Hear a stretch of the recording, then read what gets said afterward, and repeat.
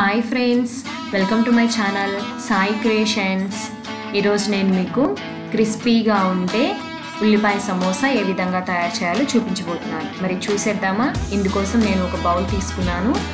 ఇందులో ఒక కప్పు మైదా, అలాగే కొంచెం ఉప్పు, రుచికి సరిపడినంత. ఇప్పుడు నేను బాగా వేడి చేసుకున్నానండి ఆయిల్ అనేది. ఈ వేడి చేసుకున్న ఆయిల్ని పిండిలో వేసి బాగా కలుపుతున్నాను. ఇలా చేస్తే మనకు సమోసా అనేది బాగా క్రిస్పీగా అనేది ఉంటుంది. ఇప్పుడు దీనికి కొంచెం కొంచెం వాటర్ని యాడ్ చేసి మనం చపాతీ పిండి ఏ విధంగా కలుపుకుంటామో అలా ముద్దలా కలుపుకోవాలి. చూసారుగా ఎలా ముద్దలా అయిందో, ఇలా చూడండి. ఇప్పుడు మనం దీన్ని పక్కకు పెట్టుకుందాం. ఇప్పుడు మనము సమోసాలో స్టఫింగ్ కోసం ఏమేమి కావాలో చూద్దాం. నేను ఒక టమాటా ముక్క అంటే హాఫ్ టమాటా ముక్క వేసుకున్నాను. అలాగే తరిగిన పచ్చిమిర్చి, కొత్తిమీర, అలాగే చిన్న చిన్న కరివేపాకు, అలాగే ఉల్లిపాయలు చాలా సన్నగా తరుక్కోండి. అలాగే ఒక లెమన్, హాఫ్ లెమన్. ఇప్పుడు వీటన్నిటిని నేను మిక్స్ చేస్తున్నాను. చూడండి, ఇందులో నేను కొంచెం సాల్ట్ని కూడా యాడ్ చేస్తున్నాను, అంటే రుచిగా మనకు తెలియడానికి. అలాగే నేను కొంచెం గరం మసాలా పొడి కూడా వేస్తున్నానండి.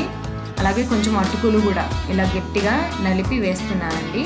చూడండి, ఇప్పుడు దీనికి మనకు వాటర్ ఏం అవసరం లేదు. మీరు ఉల్లిపాయని ఎంత సన్నగా తరుక్కుంటే అంత త్వరగా బాగా వేగుతాయండి మనకు సమోసాలో. చూడండి, దీంట్లో నిమ్మకాయ చెక్క కూడా పిండేశాను. ఇప్పుడు వీటన్నింటిని కలిపి ఇప్పుడు పక్కకు పెట్టుకుందాం. ఇంతకుముందు మనం కలిపి పెట్టుకున్నటువంటి మైదా పిండి ముద్దని ఇప్పుడు నేను పల్చగా, అంటే చపాతీలాగా బాగా ఒత్తుకోవాలి. చూడండి, ఎంత వీలైతే అంత పల్చగా మనం ఒత్తుకోవాలి. అంటే మనము రెండో వైపు చూస్తే కూడా ఏముందో కూడా కనిపిస్తుందండి. అంత పల్చగా మనం ఒత్తుకోవాలి బాగా. అలాంటప్పుడే మనకు ఈ సమోసా అనేది బాగా క్రిస్పీగా, చాలా టేస్టీగా కూడా వస్తుంది.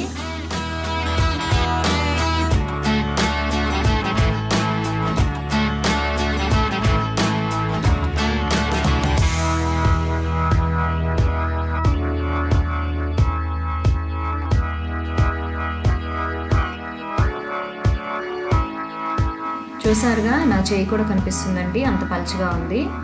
ఇప్పుడు ఇలాగే ఇంకొక ముద్దను కూడా ఈ విధంగానే నేను చేస్తున్నాను. ఇది కూడా అలాగే పల్చగా చపాతీలాగా చేసుకోవాలి.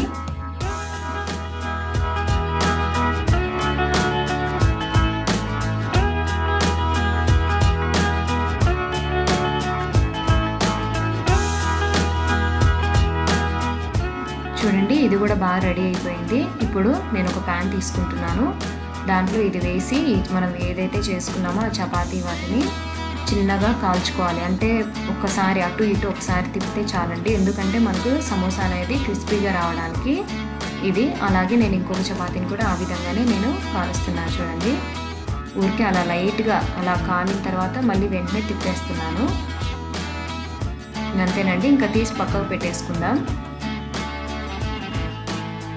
మనం ఇప్పుడు ఈ చపాతీని పొడవు 9, అలాగే వెడల్పు వచ్చేసి 4 ఇంచులు ఉండే విధంగా కట్ చేసుకుందాం.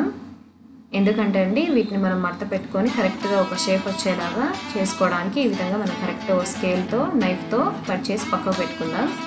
నేను ఇవి ఒకే సైజు వచ్చేలా చేయట్లేదండి, ఒకటి పెద్ద సైజు, ఒకటి చిన్న సైజు వచ్చేలా చేసుకుంటున్నాను. ఇప్పుడు మనం దీన్ని అంటించుకోవడానికి చూడండి, మైదా పిండి ఉంది కదా, దానికి కొంచెం వాటర్ కలిపి ఆ విధంగా థిక్ పేస్ట్ లాగా చేస్తున్నాను.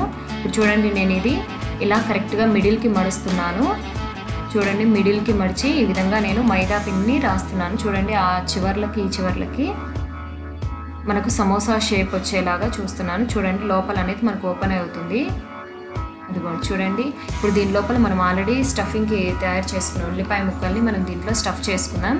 ఇప్పుడు ఈ చుట్టూరు మనం మైదా పేస్ట్ ఉంది కదండి, దాన్ని మనం చుట్టూరు అప్లై చేసి ఈ విధంగా క్లోజ్ చేసేయాలి. మనకి ఏదైనా కొంచెం విరిగిపోయినా కూడా మనం ఇలా మైదా పేస్ట్ని అలా అంటించామంటే అది అతుక్కుపోతుంది, మీరేం భయపడద్దండి.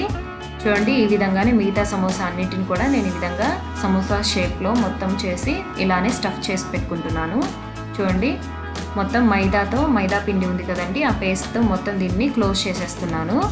మనకు ఫ్రై చేసేటప్పుడు అసలు ఏది బయటికి రాదండి, ఎందుకంటే మనం మైదా పిండితో బాగా మొత్తం క్లోజ్ చేసేస్తున్నాం కదా. చూడండి, నేను సైజులు వేరు సైజులు చిన్నవి పెద్దవి చేసుకున్నాను. ఇప్పుడు మనం కడాయి పెట్టుకొని అందులో ఆయిల్ని హీట్ చేసుకుందాం.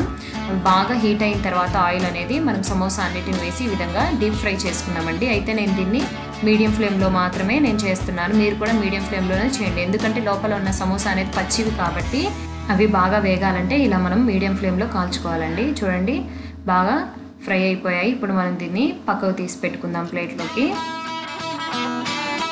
ఈ విధంగా మీరు కాలేంత వరకు అటు ఇటుగా తిప్పుకుంటూ ఉండండి. మనకు బ్రౌన్ కలర్ వస్తే సరిపోతుంది. చూడండి ఇప్పుడు నేను స్టవ్ అనేది ఆఫ్ చేసుకొని వీటిని పక్కకు తీసుకుంటున్నాను.